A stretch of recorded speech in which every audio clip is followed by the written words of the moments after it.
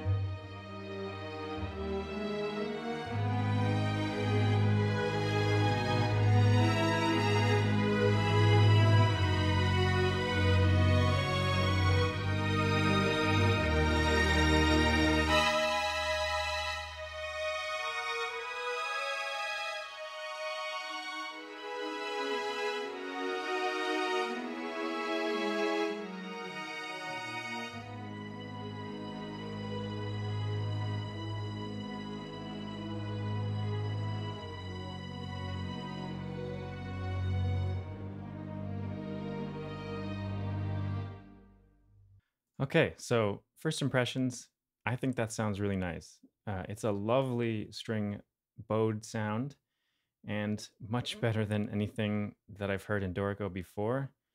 Um, so yeah, this right off the bat, this is really, really lovely. Um, I noticed that it's not going to do some things that I want it to do, and that's partly Dorico's fault. But so anytime I have DVC like this, ideally you would have some sort of um, volume adjustment to compensate for fewer players on any note. It's not going to do that automatically, so I'd have to go into the MIDI data and do that manually, which is possible in Dorico. That's one of the things I love about Dorico, actually, is it's basically a DAW already. So yeah, that's the only sort of mixing issue I noticed in this, which that's really awesome that it sounds so good. Yeah, I don't know. Let me know what you think about this one. All right, so let's check out this pizzicato. This is also, I think, from the piano to strings video I did a long time ago. And I believe it was just, a small portion, and I expanded this a few days ago.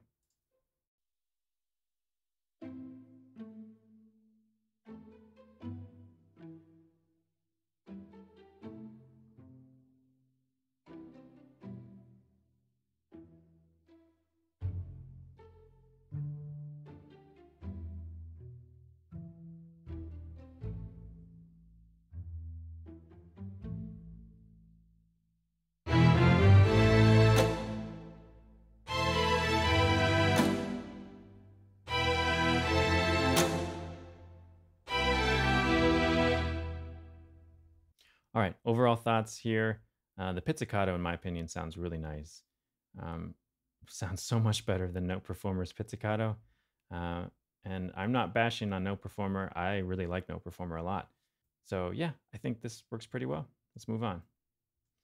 All right, so in this example, this is not from an old video of mine. I specifically wrote this very quickly yesterday just so I could hear an example with short articulations and strings and some fast bowings. So that's basically what you get here. Let's test it out.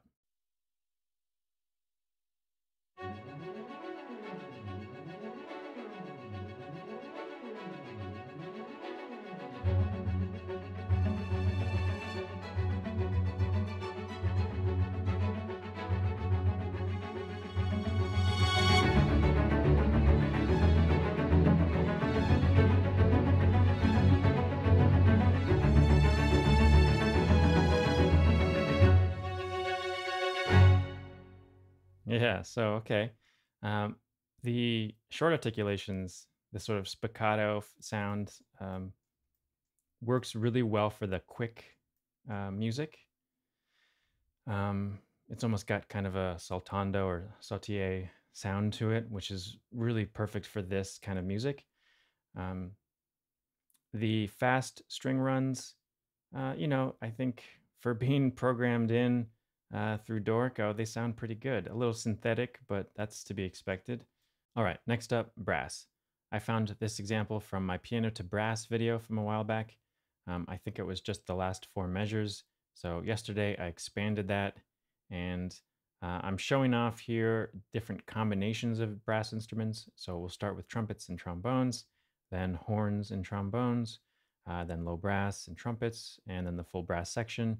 Really here I'm looking for how do the smaller brass combinations work, balance, how do they blend, um, how do the swells and crescendos sound, and just overall the legatos and sustains. So let's give this a listen.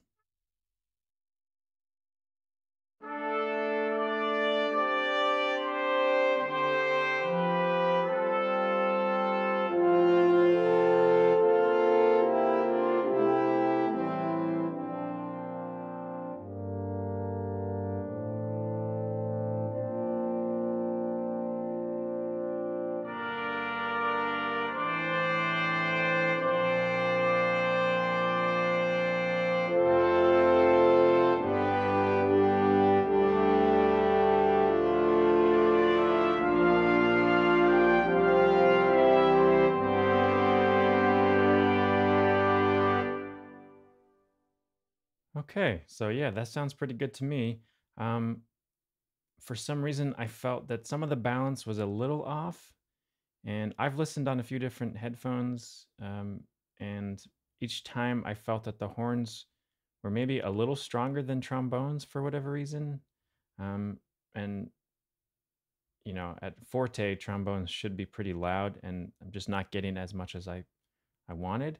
And then same with trumpets. There's something weird where I feel like the second trumpet is louder than the first. Um, Now, the way it works in this library, there are 2 of each brass instrument. Well, 2 trumpets, 2 horns, 2 tenor trombones. So then if you have in your template a third of any of those, it'll just load up the first trumpet again. So um, these are separate sample collections. So trumpet 1 and trumpet 2. And I, looked at the settings here. Um, all of these are the same for both trumpet 1 and trumpet 2. Just seems for whatever reason trumpet 2 is louder. I don't know. Um, anyway, I think overall though it sounds really good. Here's an example from my piano to brass video again. This one's showing off a lot softer sound, a romantic style horn solo with horns and low brass accompanying.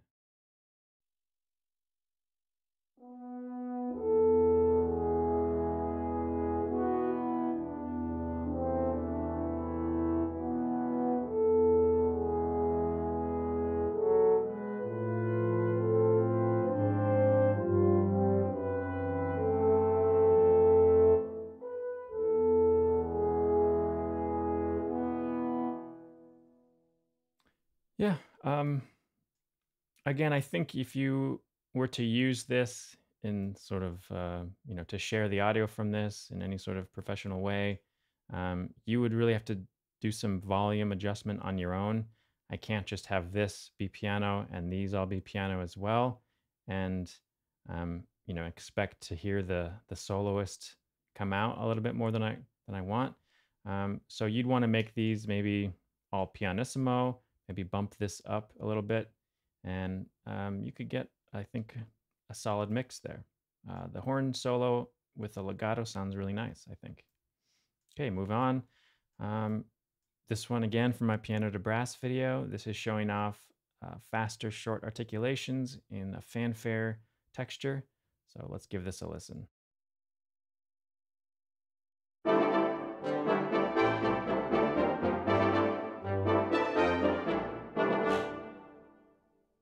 That final note sounds kind of funny. Yeah, so I think pretty good. I think the mix seems a little dark maybe to me, but pretty happy with that.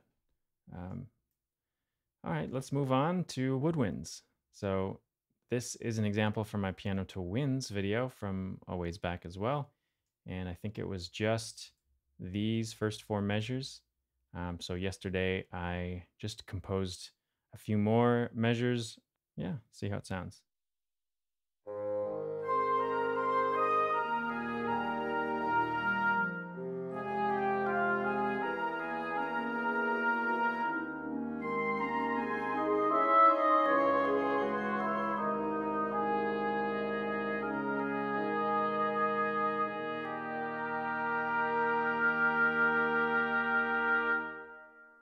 I do think overall it sounds really nice.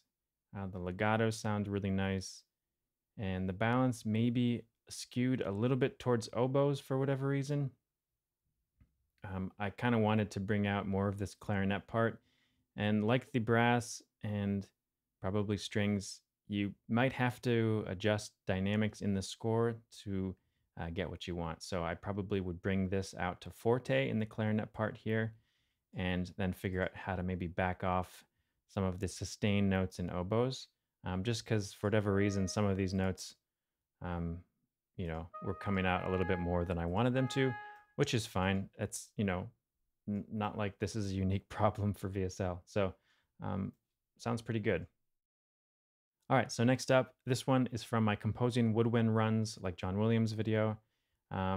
So obviously this test is going to be to see how the woodwind runs, fast legato articulations sound in Dorico.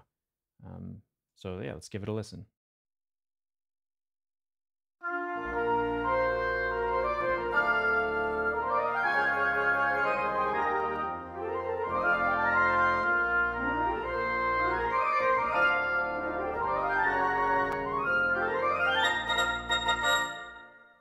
Yeah, I think pretty good. I would say the legato sound, like anytime it triggers a legato articulation, the volume is a little bit lower. I guess they, like a lot of libraries, um, when you use the legato articulations, they don't have like a true fortissimo sound or forte even sometimes. So there is a bit of a disconnect between the legato dynamic and the staccato dynamic. So that's why you get like right here, you notice it very clearly how this is one dynamic and then this measure is significantly louder. That's not it. That's a pretty common sample library issue. So again, you'd have to make the adjustment in the score or in Dorico's CC data. All right, so moving on. This one, I'm not sure where I grabbed this example from. I think it was a Orchestral Tools video, and I showcasing the woodwind microphone options. But I liked this one enough that I expanded on it. So this one will test, again, some balance things, a bit of everything, some short notes, some legatos, just balance across the woodwind section. Let's give this a listen.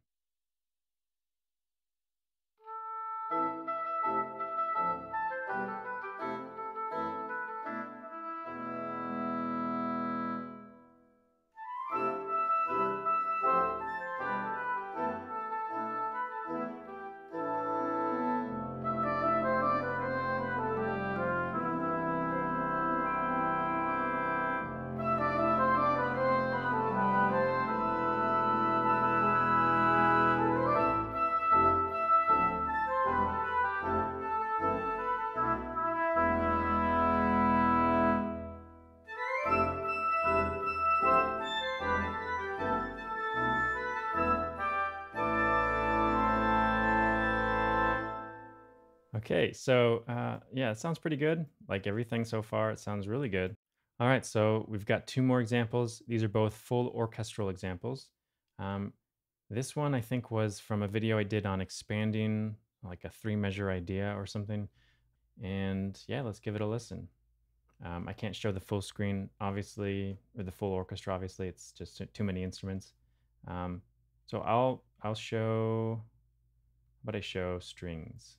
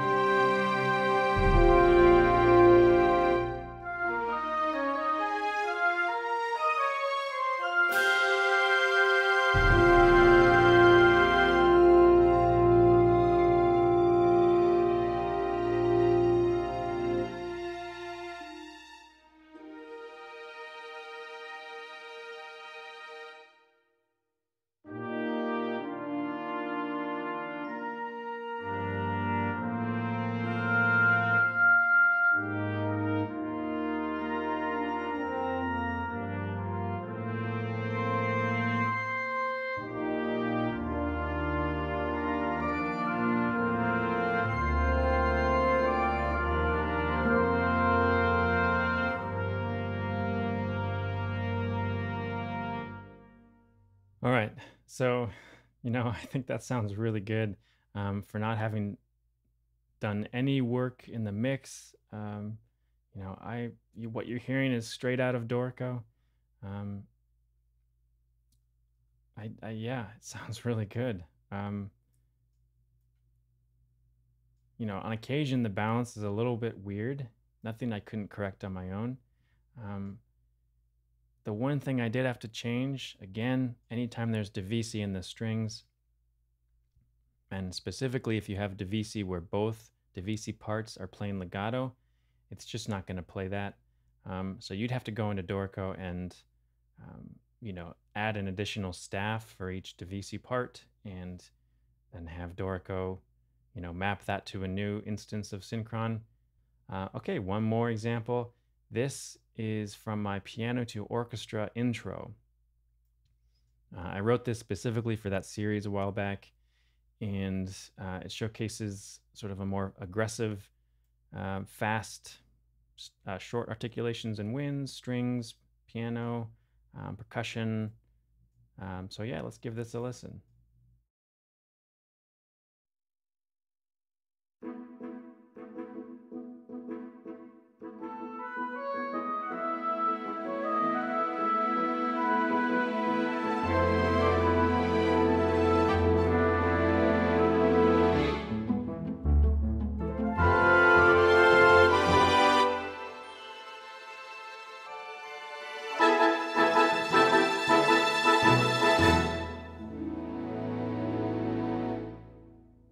Okay, yeah, that's it. Um, General thoughts. uh, you know, I've never heard anything in Dorico that was this easy to use that sounded this good. I've got sample libraries that sound better than this, but I've only ever been able to use them in a DAW. Um, and this was so little effort, and you get really good results. Somewhat limited on articulations, and some issues, like I mentioned, with the divisi strings. Some oddities in woodwind and brass balance. But overall, you know, really, really amazing library. I think you can get a 30-day demo of this library. So check out that on VSL's website.